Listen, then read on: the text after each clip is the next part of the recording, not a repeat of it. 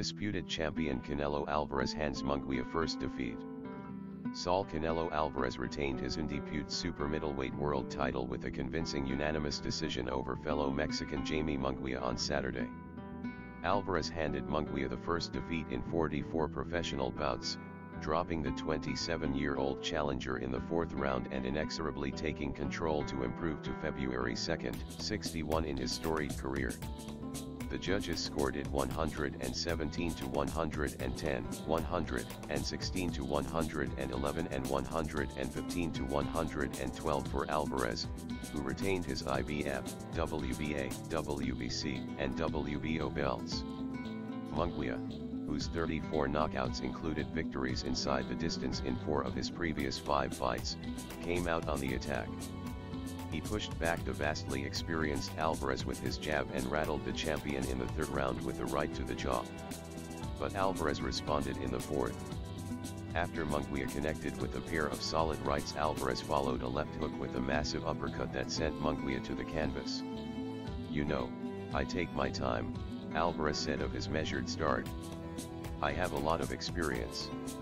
Jaime Munguia is a great fighter. He's strong. He's smart, but I take my time." The fifth round opened to chants of Canelo, ringing in the T-Mobile Arena in Las Vegas, where support was evenly divided between the Mexican combatants in a fight coinciding with Mexico's Cinco de Mayo festivities. An Alvarez jab popped Munguia's head back and, in the sixth, an Alvarez left hook had Munguia's knees buckling briefly. In a fight billed as a possible changing of the guard, Munguia, who has honed his aggressive style under the tutelage of longtime Manny Pacquiao trainer Freddie Roach, continued to press. But his vaunted power rarely bothered Alvarez, who repeatedly found a way past Munguia's guard to land the more damaging blows.